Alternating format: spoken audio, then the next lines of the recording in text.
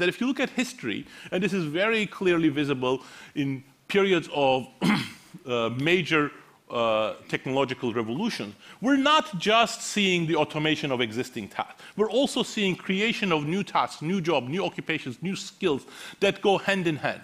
So if you look at the British Industrial Revolution, sure, weavers and spinners and the metal workers were being replaced by machines, but at the same time, new industries were opening a whole host of possibilities, both for low-skilled workers and for middle-skilled workers in firms, in clerical occupations, in engineering occupations, in financial occupations, in new factory floors, and so on.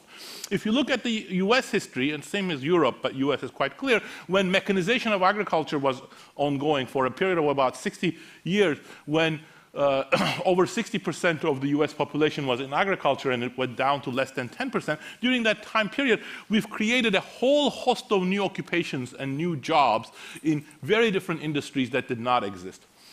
So if you want to think about it this way, the process of automation is being balanced in many of these examples by creating new tasks.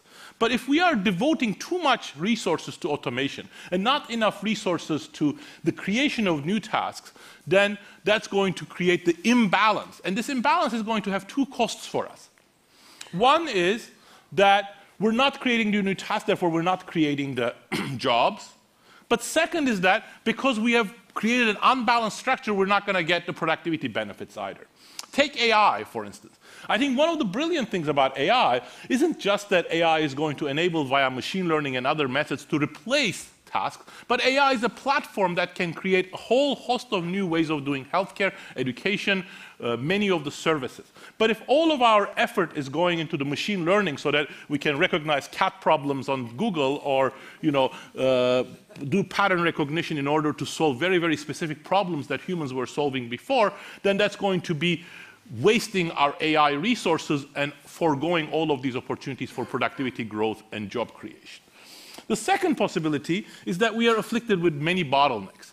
You don't create productivity by just improving one thing. You need to improve a whole host of things. You need to change your organizations to go along with that. You need to create your institutions to adapt to that.